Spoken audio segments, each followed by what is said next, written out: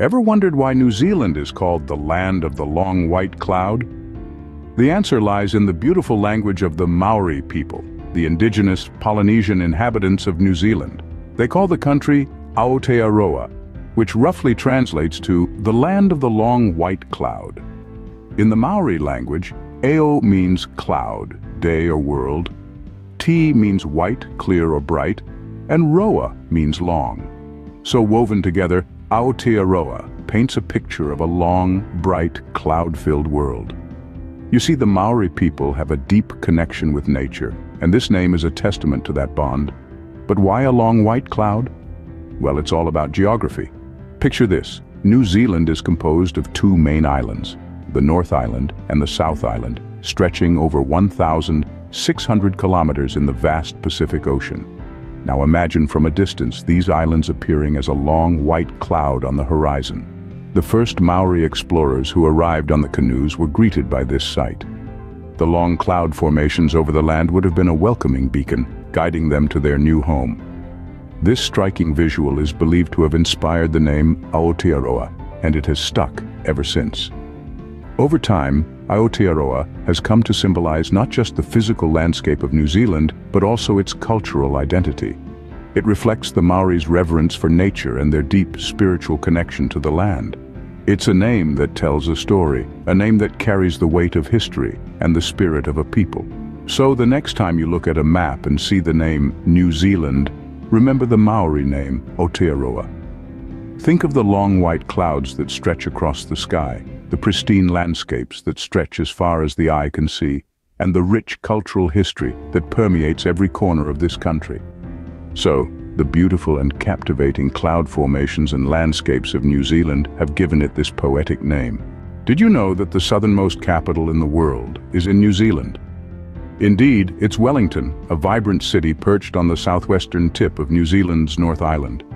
Its geographical location, nestled between rolling hills and a stunning harbour, gives it a unique, picturesque charm. Now let's talk about the climate. Wellington is known for its often windy conditions, earning it the nickname Windy Wellington. But don't let that deter you. The wind is a refreshing element, adding to the city's lively atmosphere. As for cultural significance, Wellington is a hub of Maori culture and arts. It's home to the National Museum, Te Papa, a treasure trove of New Zealand's history. Wellington also hosts the world-famous World of Wearable Art show, where art comes to life on a global stage.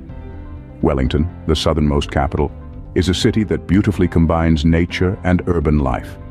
Have you ever heard of a bird that cannot fly and has whiskers like a cat? Well, let's take a trip to New Zealand where such a bird exists. This bird is none other than the kiwi, a fascinating creature with unique characteristics that set it apart from the rest of the avian kingdom. The kiwi bird is a flightless bird, much like the ostrich or the penguin. However, unlike these birds, the kiwi doesn't have wings that have evolved for different purposes. Its wings are so tiny that they are virtually invisible, hidden under the kiwi's thick, hair-like feathers. Speaking of feathers, the kiwi's feathers are more like hair than traditional bird feathers. They are soft and fluffy, providing excellent insulation against New Zealand's sometimes chilly climate.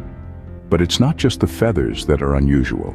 The kiwi has nostrils at the end of its long beak, a feature not found in any other bird species. This unique adaptation allows the kiwi to sniff out food, such as insects and worms, buried deep in the ground. The kiwi bird's distinctive characteristics don't end there. It is also the bird with the largest egg-to-body size ratio in the world. A kiwi egg can be up to 1/3 of the mother's body weight. This is like a human giving birth to a 6-year-old child. But why is this quirky bird so significant to New Zealand's identity? Well, the kiwi has become a national symbol, embodying the unique and diverse wildlife found in the country.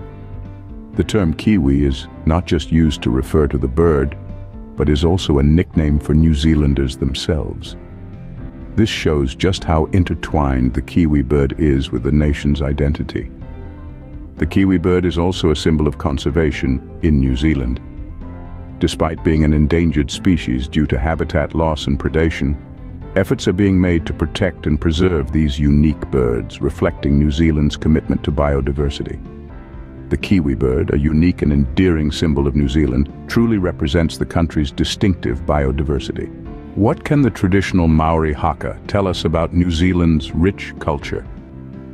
New Zealand, a land of breathtaking landscapes, is also home to a vibrant and rich culture that is deeply rooted in its indigenous Maori heritage. The Maori people, who make up about 15% of New Zealand's population, have a profound influence on the country's identity, shaping its customs, language, and arts. Perhaps nothing embodies the spirit and vitality of Maori culture more than the haka, a traditional Maori dance. This powerful and stirring display of the Maori people's strength and unity is not merely a performance, but a sacred ritual passed down through generations. The haka is a dance of war, performed by Maori warriors before battle. It's a potent mix of fierce facial expressions, rhythmic foot stamping, and vigorous body movements. But the haka is not just about physical prowess. It's a spiritual dance that tells a story, each movement symbolizing an aspect of Maori mythology and history. In the modern era, the haka has transcended its martial origins and has become a symbol of New Zealand's national identity. You'll see it performed at significant events, from rugby matches to state functions, encapsulating the unity and resilience of the nation. But the haka is merely one facet of the rich tapestry that is Maori culture. The Maori people's deep respect for nature is reflected in their art, their intricate carvings telling tales of their ancestors and the land. Their language, Te Reo Maori, is one of New Zealand's official languages and is woven into the country's everyday speech. The Maori worldview, or Te Ao Maori, which values connection and respect for all living things, also influences New Zealand's approach to conservation and environmental stewardship.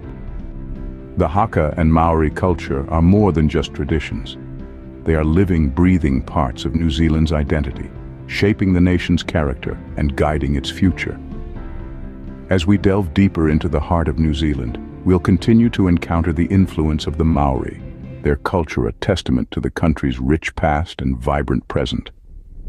The haka and Maori culture are integral parts of New Zealand's unique cultural identity. Why is New Zealand known as the adventure capital of the world, you may wonder?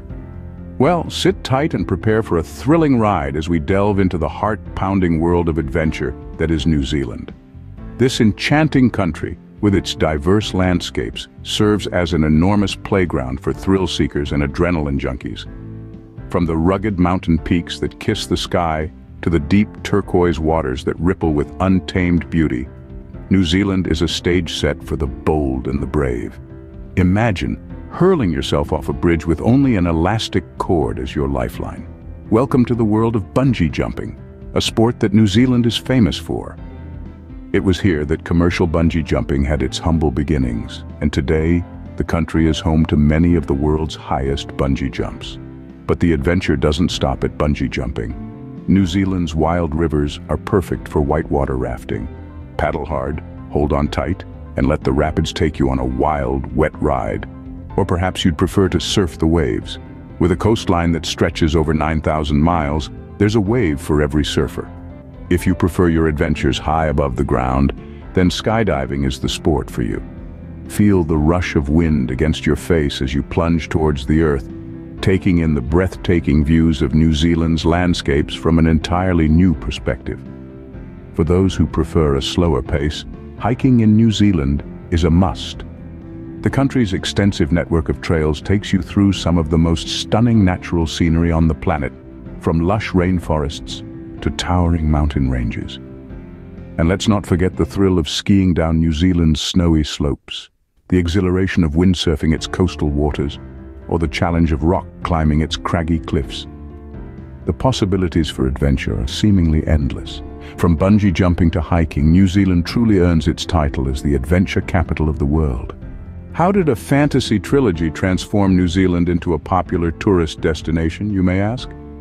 Well, let's delve into the magical world of Middle-earth, brought to life by the phenomenal Lord of the Rings trilogy.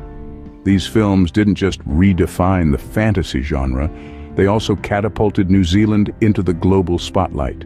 The impact of the trilogy on New Zealand's tourism industry is nothing short of remarkable.